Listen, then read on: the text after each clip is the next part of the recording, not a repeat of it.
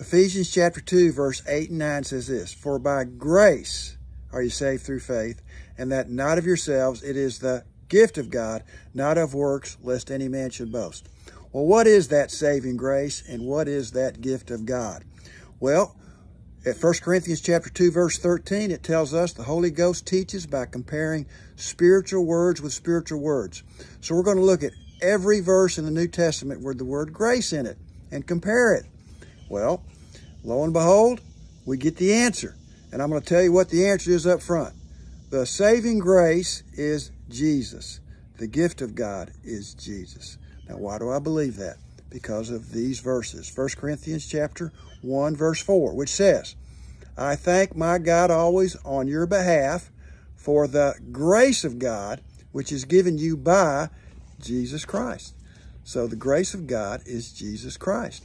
Also, if you look at Romans chapter 5, verse 15, it will also tell you that the grace of God is Jesus. And I believe it also tells us the gift of God is Jesus. This is the last part of Romans chapter 5, verse 15. The grace of God and the gift by grace, which is by one man, Jesus Christ. So I'm going to read Ephesians chapter 2, verse 8 and 9, as it's stated in the Bible, and then reread it with our interpretation. "For by grace are you saved through faith, and that not of yourselves.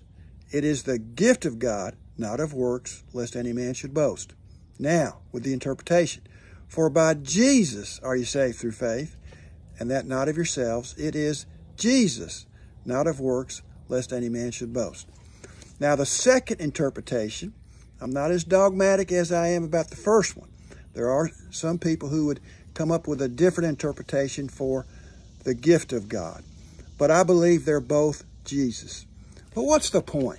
The point is, if you want to go to heaven, if you want to be saved, the object of your faith for heaven must be only Jesus. There are so many people and religions out there that tell lost people that they have to work, serve, do all sorts of human performance to get to heaven. That's not true. Ephesians chapter 2, verse 8 and 9. The last part says, "not of works." All right, so the object of your faith must be Jesus and Him alone. All right, since we may have some new viewers, I'm going to review some basics of how to get to heaven. Of course, all humans are sinners, so we must be saved from our sins. We have to get rid of our sins. How do we do that? Well, Matthew 1:21 has some good news, which says, "And she shall bring forth a son, and thou shalt call his name Jesus, for he shall save his people from their sins." Well, how does Jesus do this? Well, Jesus was born of a virgin. He lived a sinless life. He went to the cross. He died for our sins. He was buried, and he rose from the dead. That's the gospel, the saving gospel, the death, burial, and resurrection of Jesus Christ, defined at 1 Corinthians chapter 15, verse 1 through 4. So how do we get saved specifically? Acts 16, 30, 31 tells us the most direct question and answer in the Bible on how to be saved. "And brought them out and said, Sirs, what must I do to be saved? And they said, Believe on the Lord Jesus Christ, and thou shalt be saved."